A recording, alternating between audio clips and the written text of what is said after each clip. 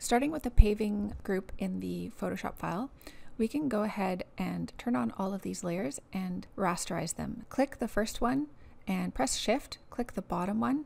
That selects all of them, then right click and go rasterize layers. We can turn off the bottom three, we'll deal with those later. First we're going to work with the wood deck. And we don't need the whole wood deck, so use the marquee tool to select approximate square region, then press Shift-Control-I to select the inverse and just delete it. Control-T to transform and hover your cursor over the corner and you'll see it turn into this curved cursor. That means you can rotate. So rotate the file and let's change the opacity just so we can see through it a bit. I'm going to move it to the corner of the deck. Zoom out a bit using Control-. Then we'll go to Edit, Transform, Distort. Start manipulating the corners to match the perspective, just like I've done here. I'm going to move it a little higher than where it actually is in the drawing, just so that I have a bit of an area to select to cut out. Use the lasso tool and select this deck area based on the sketch.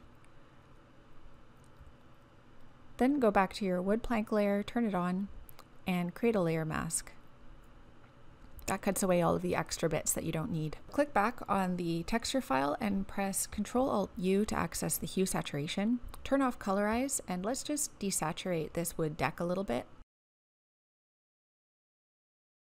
Okay, next we're going to draw in this edge here. We will use the polygonal lasso again to create a selection area that matches up with the edge. Create a new layer and name it F Deck Edge. Using Edit Fill or Shift F5, you can fill this region with 50% gray. Now we have a bit of a shaded edge here. We want to put a concrete texture on, so turn on the plaster bare layer. Just duplicate it because we're going to be using it again for something else. Control-T, transform to reduce the size, move it in place, and now let's use the distort command to get this into the right perspective. You can move that layer up. And let's use Control-Click on the F Deck Edge layer.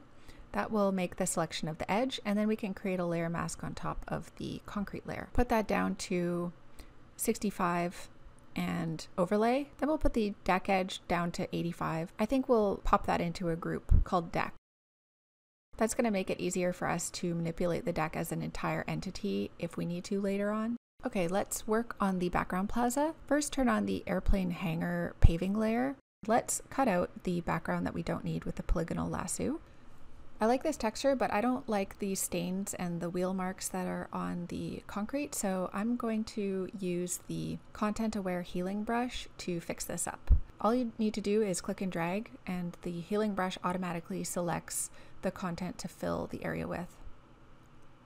You can resize your brush by pressing the open and close parentheses, so just keep doing that until you're happy with the way that the texture looks.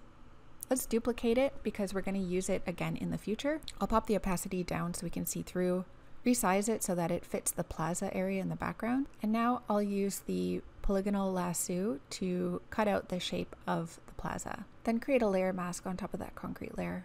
Now you have the plaza. I can see along the left edge there that I want to add in a little bit, so just make another selection. Make sure you're on the layer mask, press the B for the brush tool. You can just brush in the extra concrete. Now we want to make a little wall that's going below the concrete. Let's turn on this plaster bare layer, resize it. We're not going to use it for anything else, so we don't need to duplicate it. Move it in place so that the striations on the concrete kind of match up with the wall. Pop that down to 65 so we can see through. And just like the plaza, we'll use the polygonal lasso to draw in the shape of the wall and use that as our layer mask. So put that back up to 100 so that we can see it. Bring it right underneath the plaza. Then I'm going to duplicate it, pressing Ctrl-J, and put the top layer on multiply. I'm going to erase one side of this so that it looks like we have a bit of contrast and shadow. All you have to do is click on the layer mask after making a selection and press delete. Now we have a shaded side and a lit up side, and I'll reduce that to about 65%. So now let's make a group for the background plaza. Again, just so we can keep everything organized and we know where it is. Finally, let's create the path that's going through the site. Use the polygonal lasso to create a selection roughly over top of the path that you can see from the background sketch. Double click to finish off your selection. And now let's go up to select, save selection, and write in path. Make sure it's a new channel and press OK.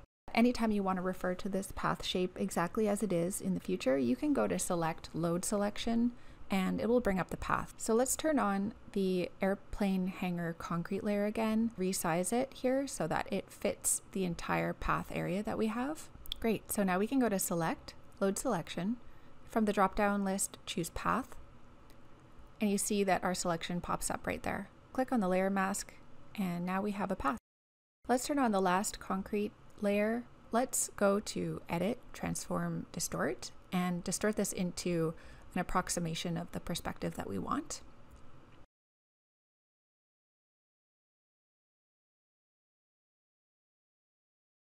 Control click on the layer mask of the path below and click layer mask on the other layer. Now let's set this to overlay at 65%. I think that these striations here need to be lightened a little bit, so let's just put that down to 85%. I think that's pretty much it for the paving. Let's put these two into a group called path and save our file.